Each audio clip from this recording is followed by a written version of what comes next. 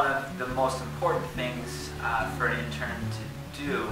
is, once they get to their internship site, is to have a pretty good understanding of what their job description is and to establish learning goals based on that job description. And those learning goals can change as their knowledge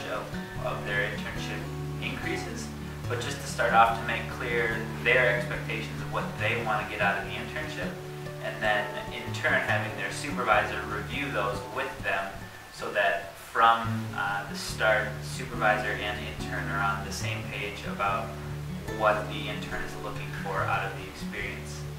And then I think another thing that's really important for interns to do is have some sort of weekly or bi-weekly check-in with their supervisor, because I think sometimes in the workplace there's a tendency for supervisors to give interns a lot of really large projects that they're not necessarily equipped to handle, and then to check in say 2 months. And having a much more regular meeting time allows for the intern to break that project up into smaller projects and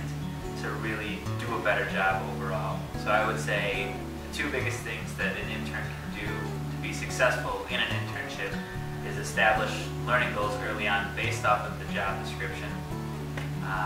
have a weekly or bi-weekly meeting with their supervisor, and then the last thing is to be really open to feedback, whether it be negative or positive.